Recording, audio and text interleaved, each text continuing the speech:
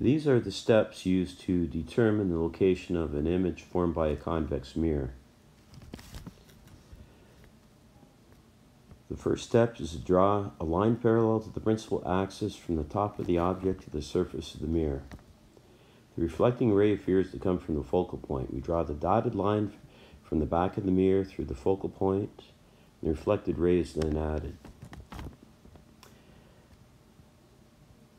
A second incident ray is drawn from the top of the object towards C, the center of curvature.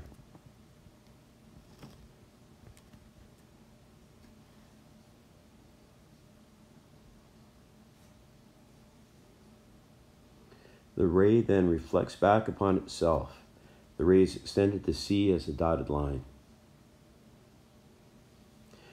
The point at which the dotted lines cross represent the top of the image.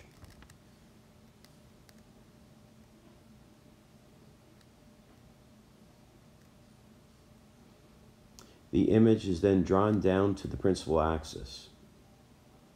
We can make several observations about the image. It is smaller than the object. Its attitude is upright.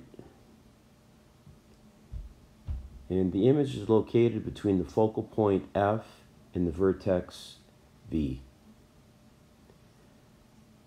The type of image is virtual because it appears to come from behind the mirror. This method can be used for all convex mirrors.